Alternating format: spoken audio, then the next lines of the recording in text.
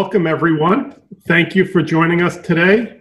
We are Verthermia Acquisitions Inc. We have an innovative, new, disruptive technology and therapy to show. We will show you today how we address the end-stage cancer patient. Our contact information is on the bottom here. You have our email for any questions at info@verthermia.com, and you can view our website at www.verthermia.net. Next. Today, presenting to you will be our part of our team. Myself as Chief Executive Officer, Roger Vertrees, Chief Science Officer, Joseph Swishenberger, Chief Medical Officer, Jan Winetz, our Chief Clinical Officer, and our CFO, David Wilder. This team presents many years of experience in the oncological medical space in the treatment using hypothermia. Next. Verthermia has been in existence via the research of Roger Vertrees for 30+ years. Verthermia, the company, was founded in 2012 to advance hypothermia treatments. This team has a depth of experience and knowledge in the hypothermia space and has created a new innovative therapy and technology in order to extend the life of end-stage cancer patients. We will be using that therapy and technology to produce a revenue-producing and profitable company using both the right to try method and the FDA clearance. Next. There are lethal cancers in 2019 of over 600,000. Lung cancer is the leading cause of death of men and women in the United States. Ovarian cancer also has a very high mortality rate. In our phase 1 studies, we treated both lung cancer and ovarian cancer patients. This shows you that there is a significant patient pool for us to treat. As you can see, we will have a very large number of people requiring our treatments. Next.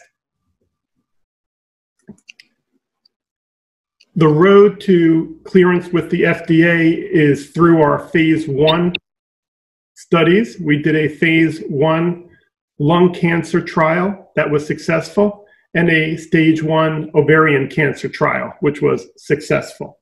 The company plans on going back to the FDA shortly for clearance. And upon clearance, the company would be able to begin treatments, we predict, within 60 to 90 days of clearance. Next. We also can avail ourselves now of with respect to the right to try law, which was passed in 2018. That allows eligible patients to use investigative drugs and therapies, of which we are one. And there are various requirements for that, and we meet those requirements. Next. I'd now like to introduce Roger Vertrees, who has been working in this field for over 30 years and has pioneered this technology along with Dr. Swishenberger. I will hand this now off to Roger. Thank you, folks, and thank you for meeting us during this very difficult time and your interest in our company. The story that you're about to hear has been continuously, next slide please, continuously vetted by medical science in peer-reviewed articles since 1991. In 2007, Dr. Swishenberger became the chairman of the Department of Surgery at the University of Kentucky, thus ending our active collaboration. Recently, we reunited with a commitment to bring this technology to fruition. What we're going to tell you about today is a story about a technology that will result in a paradigm shift in the treatment of cancer because we have shown that hyperthermia induces death to cancer at local, metastasizing, and remote slides. Next slide, please.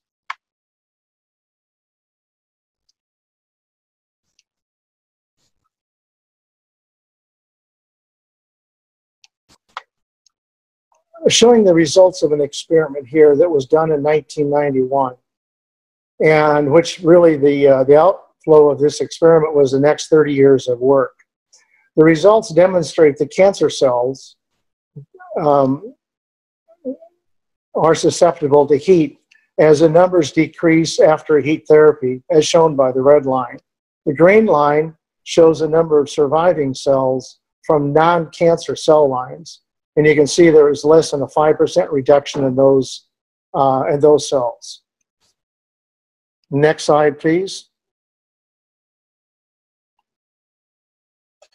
Once we determined that cancer cells were indeed heat sensitive, it took us the next 6 or 7 years and over 100 swine experiments to learn how to do this safely in humans.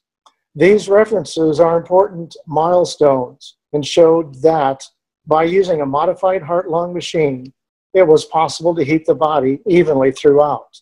That, by including dialysis, we were able to normalize serum chemistries. That by this technique, we were able to deliver a consistent amount of heat, which we call a thermal dose. And the culmination of all this effort is that we were able to show that heat kills cancer cells. Next slide, please. Next slide, please. We have shown that heat can be delivered safely by our technology, destroys cells and tumors, destroys metastasizing cancer cells, resulted in an increase in survival in our FDA phase 1 patients with stage 4 terminal cancers, resulted in an improvement in the quality of life in these patients, and show that heat may effectively increase the efficacy of other kinds of treatments. Next slide, please. Basically, we designed a system to safely heat the body from the inside with our proprietary process called heat. We take the target tissue up to 107.6 degrees Fahrenheit and maintain it there for 2 hours. Next slide, please. It takes about 5 hours to do this procedure in the operating room with our heat machine. Basically, it heats the body to and the target tissues or tumors to 42 degrees centigrade. We detoxify the blood. We restore the normal blood chemistries and then return the blood back to the patient in a continuous manner. Next slide, please. This is a picture of an actual setup in the operating room where we're about to do this patient with ovarian cancer. This device is uniquely developed around a modified heart-lung pump, dialysis cartridge, a detoxification chamber, and the heat transfer equipment. All aspects of this procedure are carefully monitored and displayed in real time on the monitor that you can see on the left. Next slide, please.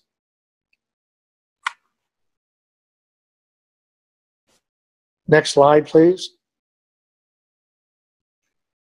The next presenter is Dr. Zwischenberger, who is a former chairman of the Department of Surgery at the University of Kentucky. He is a professor of surgery and pediatrics and one of the main developers of ECMO technology.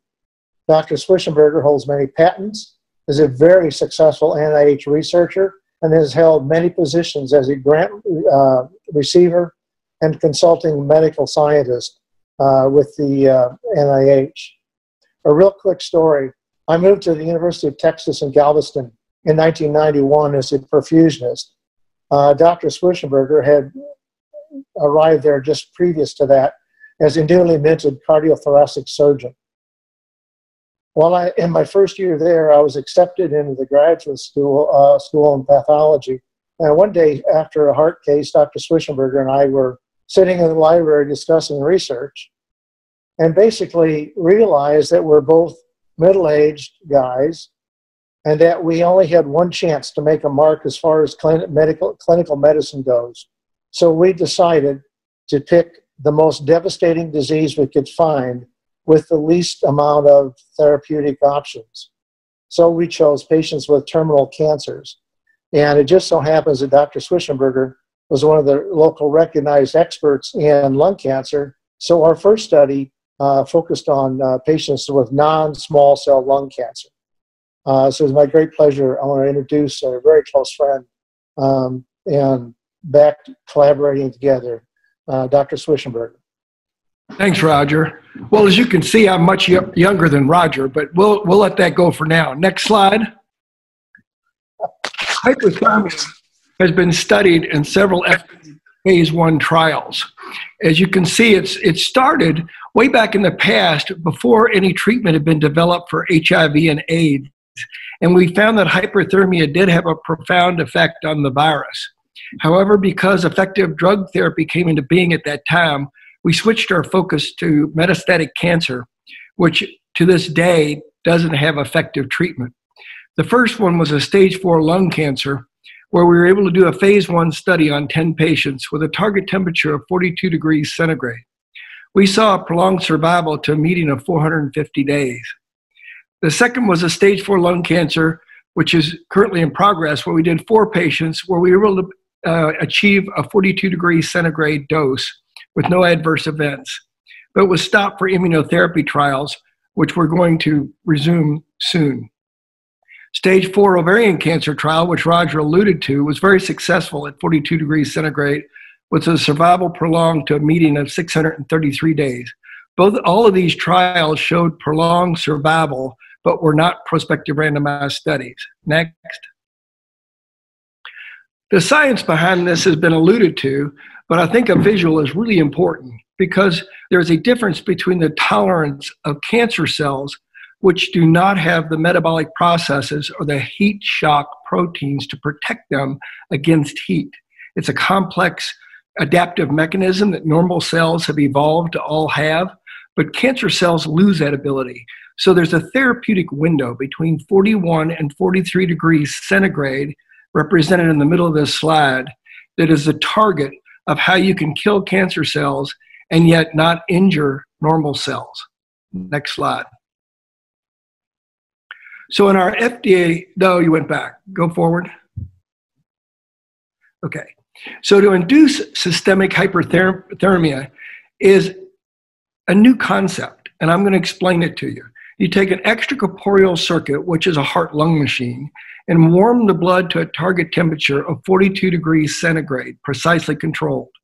We then perfuse the blood by taking it out of the body from the venous system, heating the blood, and then returning it to the venous system very close to the right heart. The right heart pumps blood to the lungs. Now, the lungs are thought of for gas exchange, but actually they have the surface area the size of a tennis court. And this serves as a radiator to evenly distribute the heat. In a car, your radiator takes off heat. In this circumstance, the lung distributes the heat.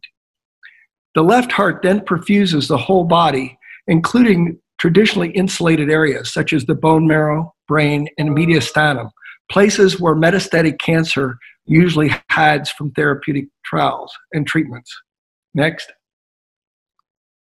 This Kaplan-Meier curve from Galveston from our phase 1 initial study shows that when we did matched controls, we had significantly prolonged survival using the veno-venous system that we developed at that time. It's subsequently been refined to the heat technology. Next slide. Jan, why don't you take it away, and Mitch, why don't you introduce him? Good afternoon, ladies and gentlemen. I'm Dr. Jan Winetz. I have been a practicing physician for over 35 years, specializing in internal medicine and nephrology. I have been intimately involved in an ovarian cancer trial run by Verthermia with remarkable results. Next slide, please.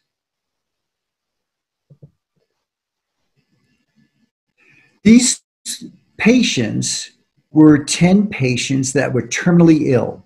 Many of them were under hospice care. These were patients who had failed all treatments, including chemotherapy with multiple lines, radiation therapy, surgery, and they came to us as a last resort. Next slide, please. This slide demonstrates the remarkable effects of this phase 1 study.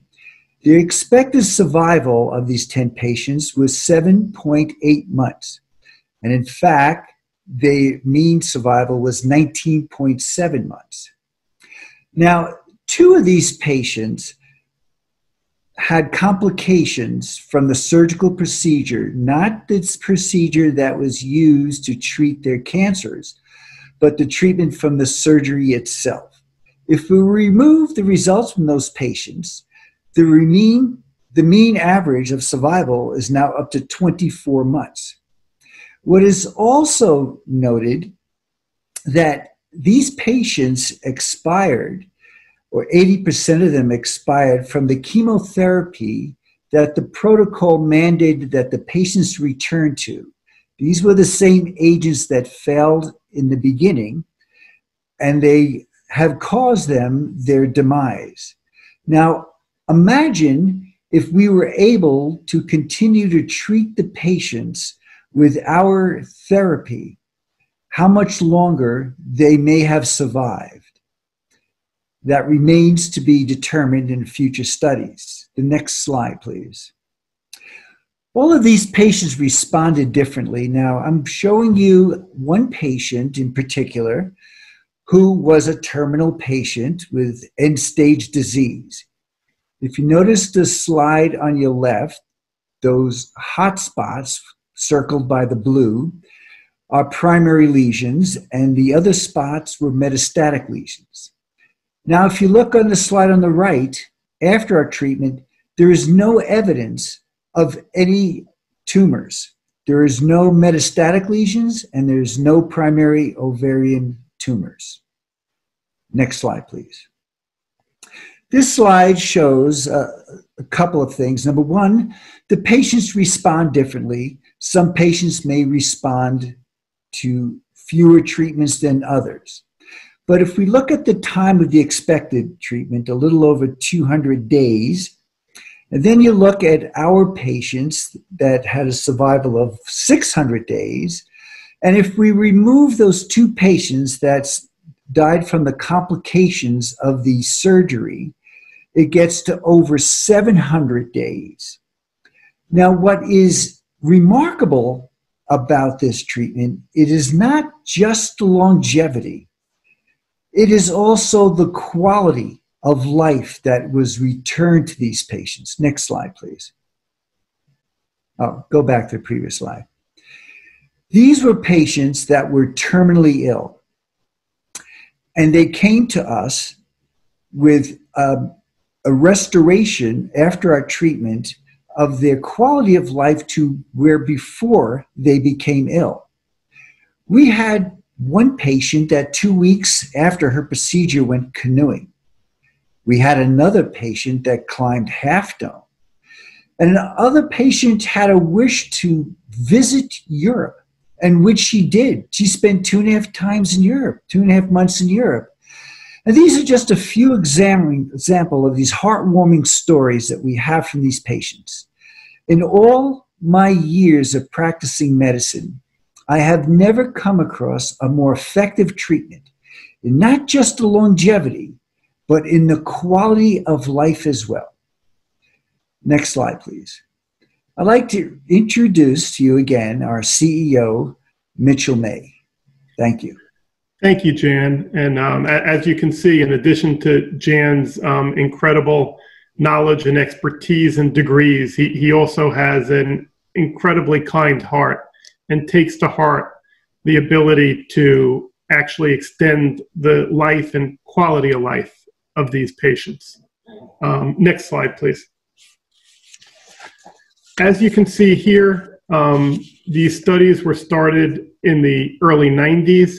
To date, over $42 million has been spent on this research to bring us to the point where we believe we can safely and effectively treat cancer patients, extending their life. This research was done both in conjunction with Dr. Vertrees and Dr. Swissenberger, both together and separately, and now the team is back together again. I think you have a powerful, strong team going forward that's going to deploy this therapy and technology to extend people's lives. Next slide, please. Here's our team. You have Dr. Vertrees, Dr. Winetz, who you've heard from.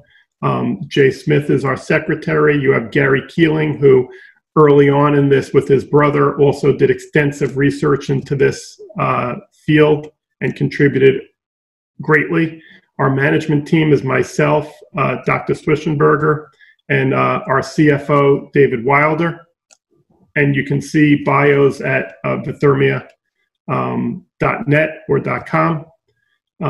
Next slide, please. In addition, we have a significant medical advisory board. You have Dr. Bartlett at the University of Pittsburgh, Dr. Chi at Memorial Sloan Kettering, Dr. Cusack at Harvard, Dr. DiBernardo at Cleveland Clinic, and Dr. LeBeau at Mount Sinai. And what's significant here is that this is not just names on a piece of paper. We meet with these advisors monthly. They've insisted on being kept in the loop and having an active participatory role in the direction of this company. Next slide, please. We have a very strong group of advisors, Connexum, which consists of former senior level FDA officers to help us through the FDA process. Delta Med with respect to biostats in order to present that data correctly. Our securities and business lawyer, Craig Butler. Next slide, please. Our intellectual property attorney, because there is a lot of intellectual property that we're protecting here in addition. We have already retained auditors, so we have audited financial statements in preparation for going public. And our significant partner, Cova Capital Partners, who helps us with respect to our financing and bringing this company to actively being able to deploy our therapy and technology to save people's lives. Next slide, please. I'm now going to pass you on to our CFO, David Wilder, who will bring you through the financial modeling for this company. Thank you, David.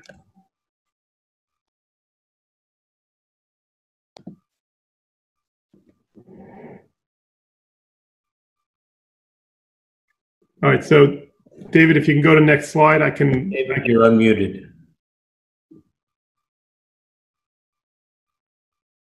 David? Yes, sorry. Oh, go ahead. No worries, go ahead. Okay, good afternoon, and thank you for your time this afternoon. I will be covering a summary of projected cash flows, use of proceeds, our offering, and our pre- and post-money valuations.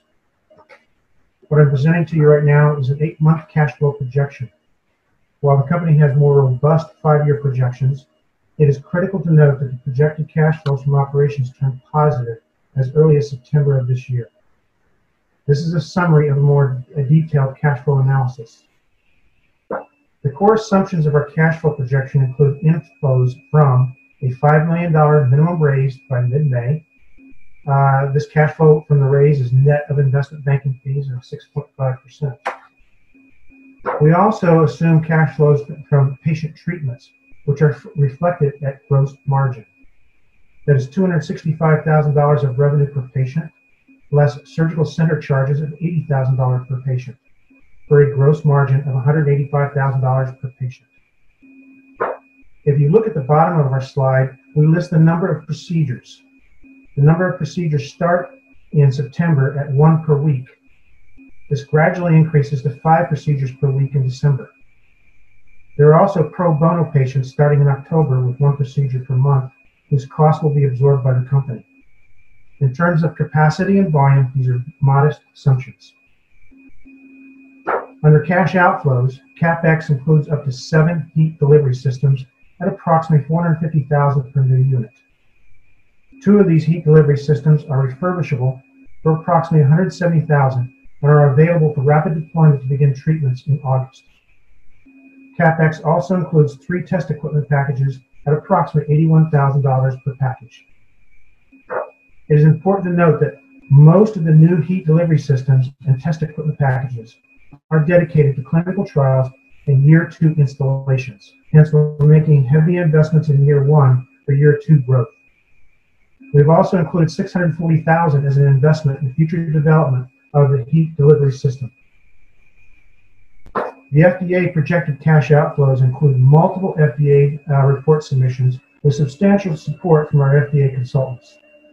We have included regulatory and medical support, monthly ongoing pig testing starting in June at $20,000 per month, and monthly clinical testing starting in August at $300,000 per month.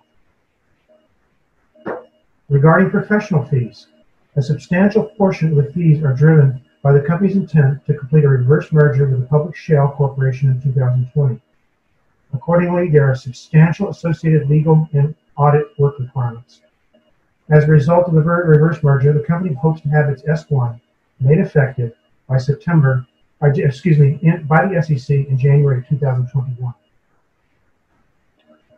The projected cash outflows for other operations include training and salaries, which reflect a heavy investment in staffing for year 2. The staffing includes high-level surgical trainers, clinical support staff for the year 2 installations. There are also substantial investments in sales and marketing to position the company for a year 2 accelerated growth plan. Lastly, there are other supporting expenses including insurance, IT, travel, and corporate compliance, such as board of directors and medical advisory board meetings. In summary, the company's projected net cash outflows turned positive by September. We define net operating cash flows as taking all net cash flows and add back the CapEx and the taxes.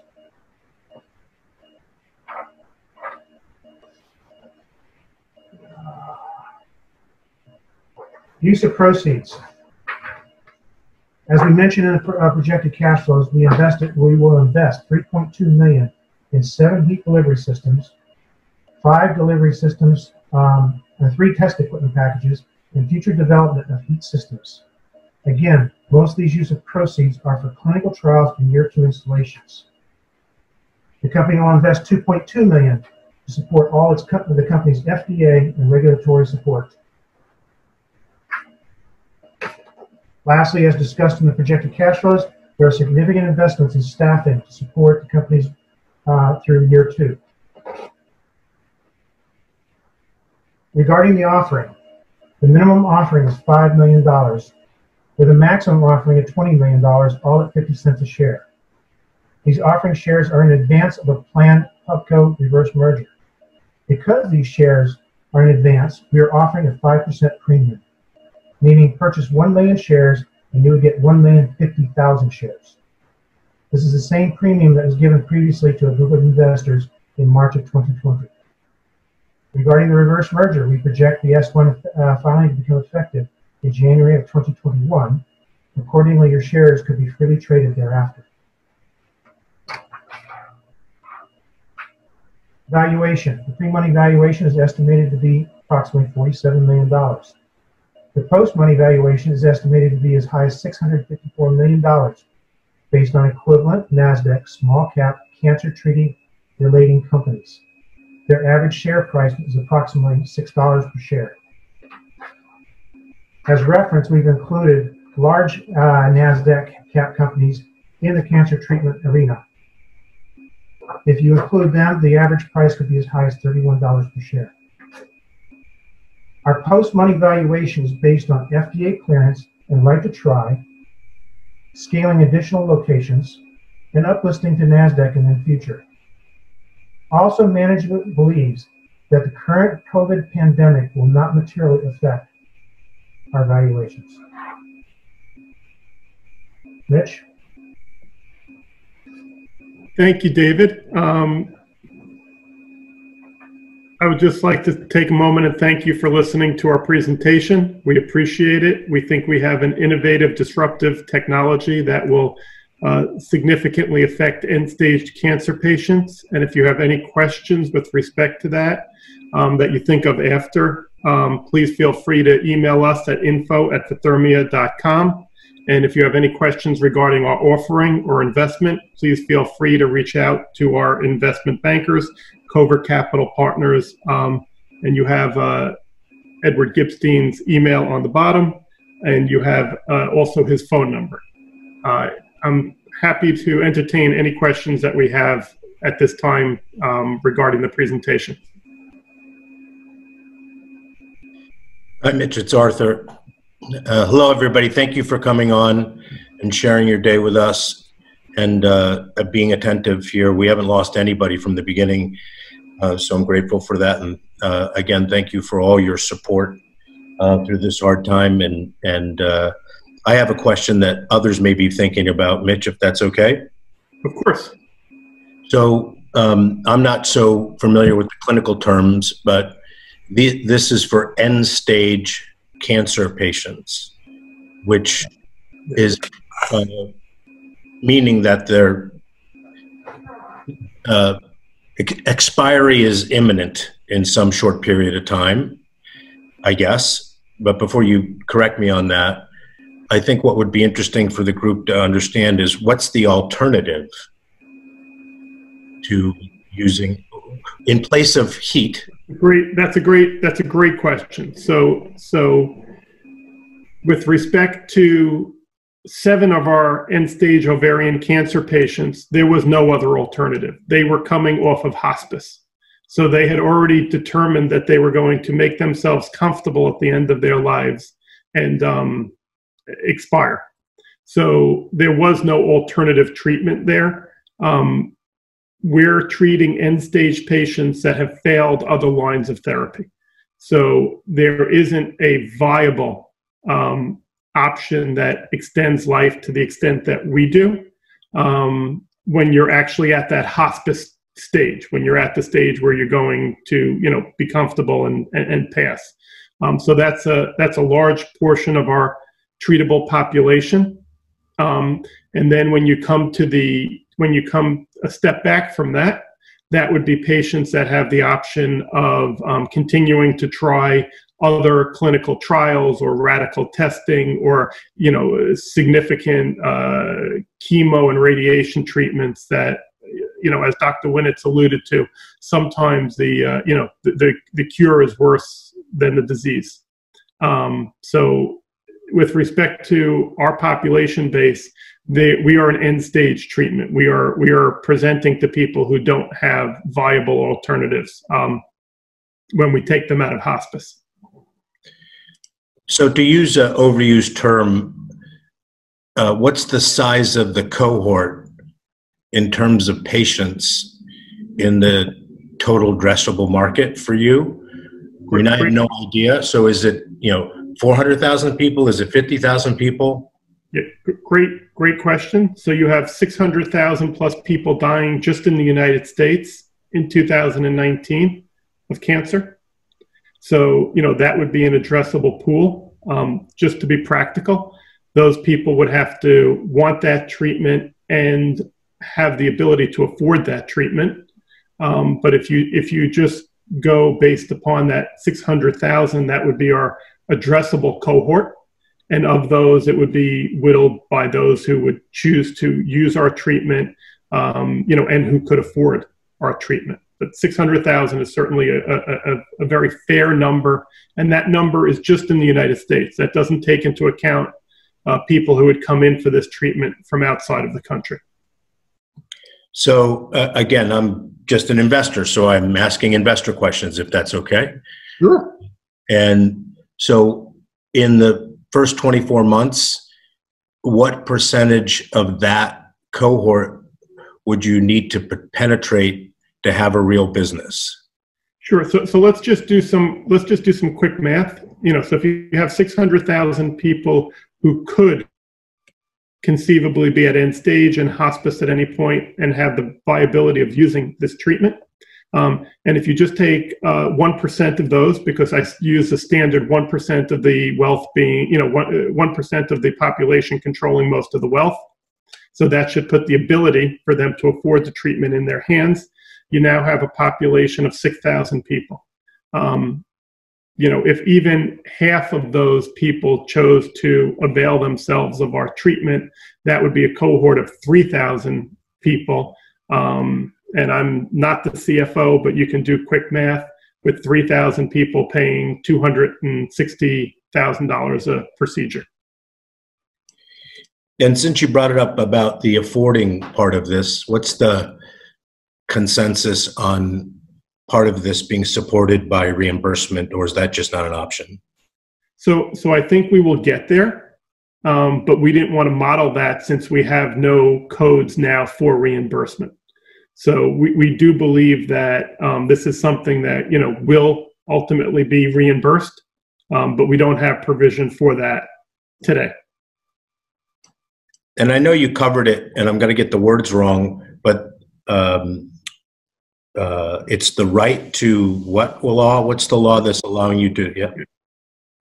Sure. So that's the right to try law, and that was passed in 2018, and it was one of those great bipartisan common sense laws, saying that if you were at the end of your life and you had explored your other options and those other options didn't work, and you couldn't get yourself into a FDA trial, that as long as you have a completed FDA phase 1 trial, which would certainly show safety, if not necessarily efficacy, that you could then avail yourself of that treatment if you chose to do so.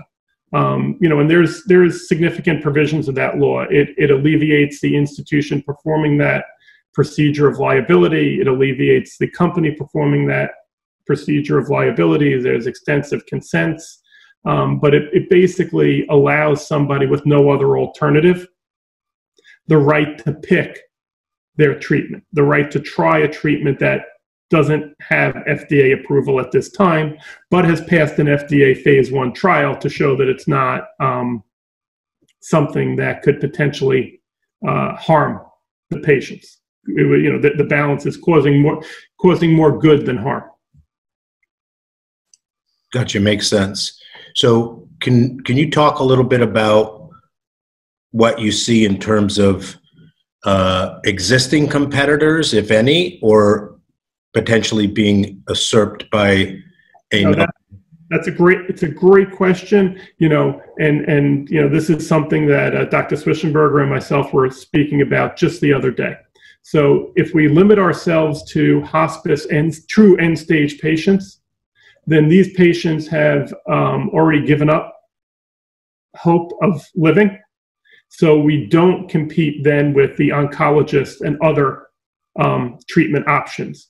If anything, we could be considered a benefit to them, because we could now take a patient that was end stage going to die, and you had the charts before, within a much shorter period of time, extending their life for over a year plus.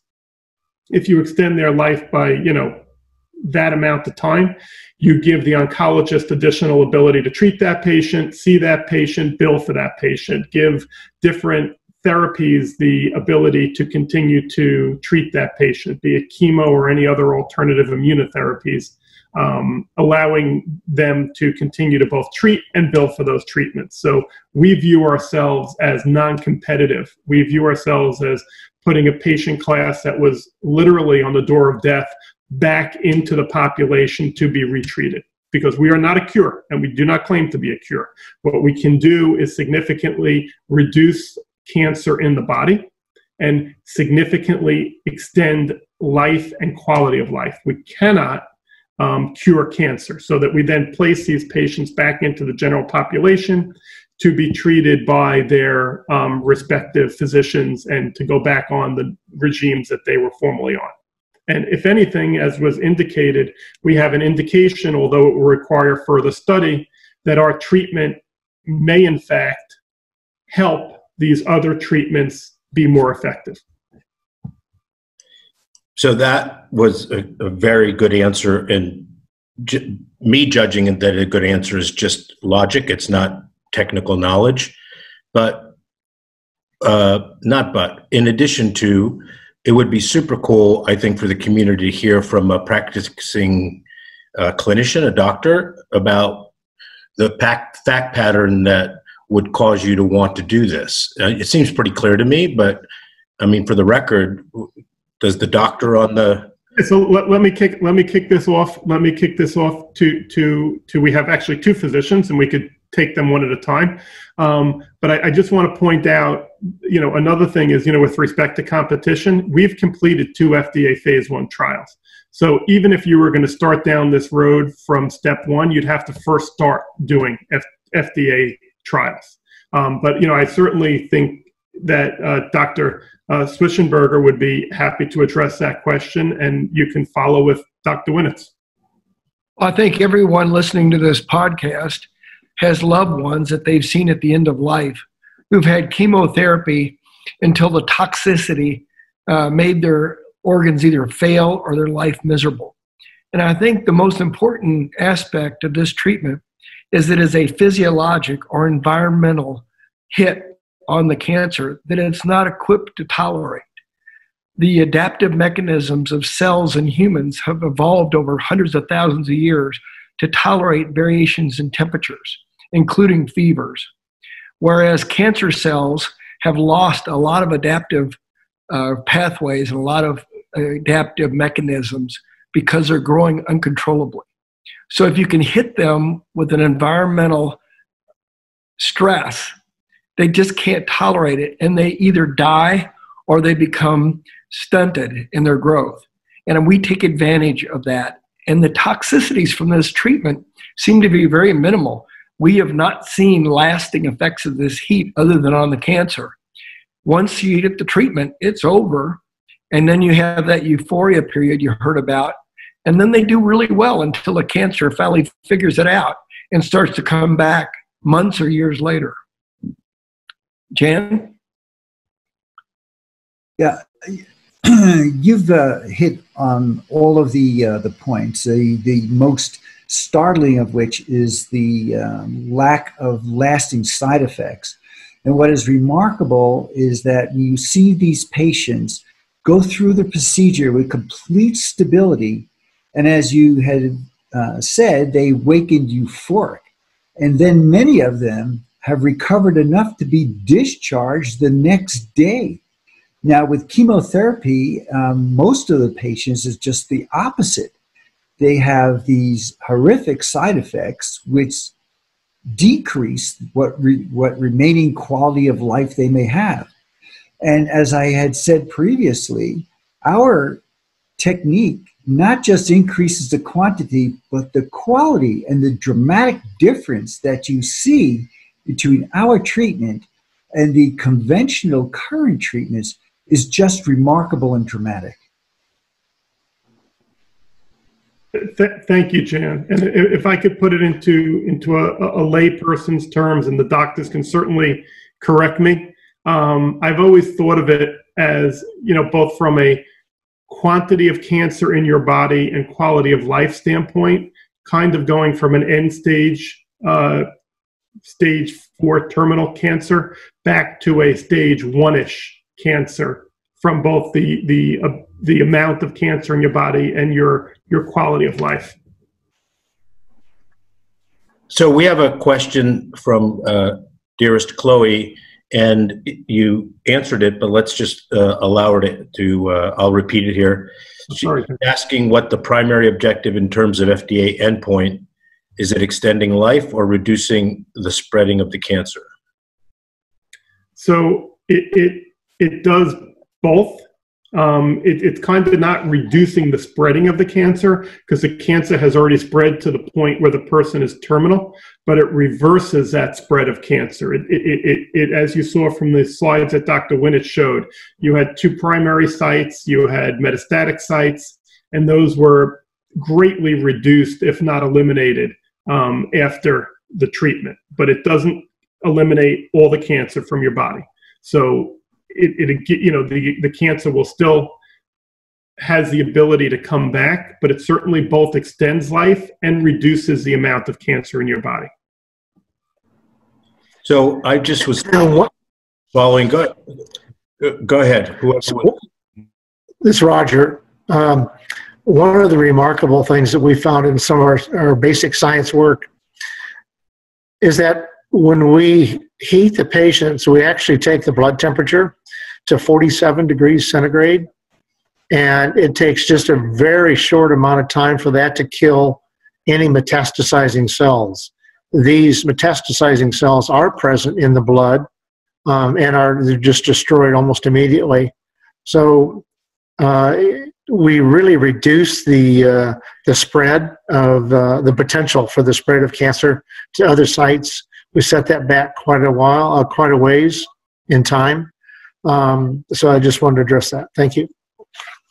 Yeah, if I can also add, this approach is almost a specialization of what the body would normally do to a foreign invasion. And one of the first things it does is raise the temperature. But the body is only able to safely raise the temperature to a certain degree before deleterious effects occur. With our device and technique, we compensate for those deleterious effects that can have a negative impact on the patient, and they tolerate this procedure beautifully with the expected results of killing the invading agent, which would originally and initially raise a person's temperature. So I have one more question, if you don't mind. And I'm going to just quickly shout out here before Mitchel leaves, because he was dialing in on the phone. He might be here because this is all his fault. He's the one that introduced me to Ed and introduced me to the company. And so I just wanted to go on the record to thank everybody for that before we sign off. But I know this is probably a good answer why there's a no to this. But if you do the treatment, you have euphoric, you go spend some quality time, why wouldn't you do it again? So again, we've just done initial, we just completed our FDA phase 1 study, and, we needed endpoints, and we needed to follow the protocol that we were, that was approved by the FDA. So there wasn't provision to keep retreating the patients. And that is not uncommon in FDA studies. But now we have the right to try. And the right to try eliminates the input from the FDA and the restrictions. And we will be able to treat patients in the manner that we feel would be in their best interests. Correct. And our physicians feel that if we continue to treat patients, we could theoretically continue to get the same results, but we have we have not done that, so we don't have the data to prove that. But from a theoretical standpoint, you're correct. And from a theoretical standpoint, just retreat them and repeat. But we haven't done that yet. Very cool. So I think we're about exhausted the questions here. I'm out for now, but it's super interesting, and it's been really thought-provoking to not only hear this, but to add up the numbers. And clearly, as an investor, I'm interested in something that can scale, and clearly you're proposing to go to potentially go public here. So I really appreciate all this, and of course, the community dialing in and spending their afternoon with us. Super grateful. We're going to send everybody a note, and the company will send you information as well. And again, you guys have been super supportive of Family Office Insights as a community, and as always, I appreciate it. And I'm looking forward to having cocktails in the afternoon, not just sandwiches, when we get together next. I have no idea when that's going to be. We do have a question here. Hold on. Let's see. Nope. Arthur, can you hear me?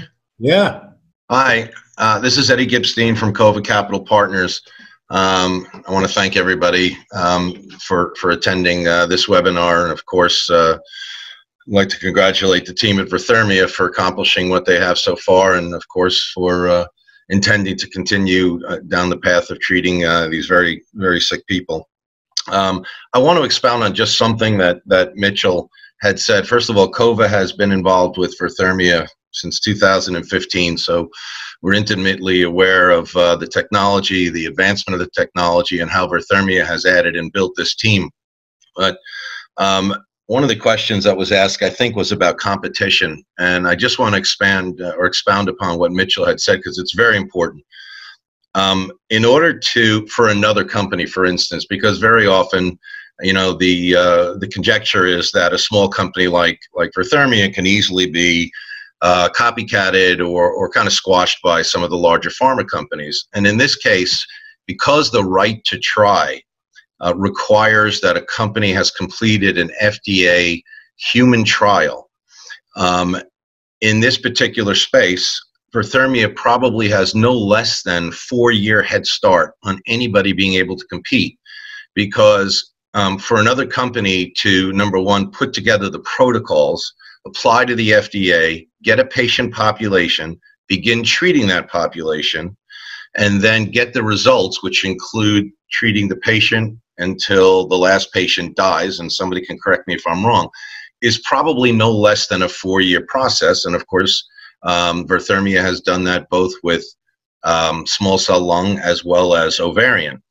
So I think that's really important to take notice of that, which, you know, on a different conversation may lead to partnerships and other types of transactions with larger pharma. So I just wanted to make that clear, because I think it's really important that it's noted that Verthermia has a very, very large footprint in this particular space, and one that probably can't be challenged without some other joint venture or otherwise by another pharma company for at least 4 years, and that's very important. So thank you, and I appreciate you letting me chime in here. You know, and that's accurate, Eddie. Anyone attempting to do this would have to first do a FDA, first start to submit for approval to do an FDA phase 1 trial, and then get approval and then do it. So yeah, you're talking a very extended period of time. Super. Anybody have a closing statement? Mitch, you want to wrap things up? I'll just bow out now and just say thank you to everybody once again. Yeah, sure. No, I just want to really thank everyone for their time and consideration. You know, we're excited, and you know, we believe we have an innovative, disruptive technology, and we look forward to hearing from everyone. Thank you. Thank you. Thank you, everybody. All right. Thanks, Arthur. You're welcome.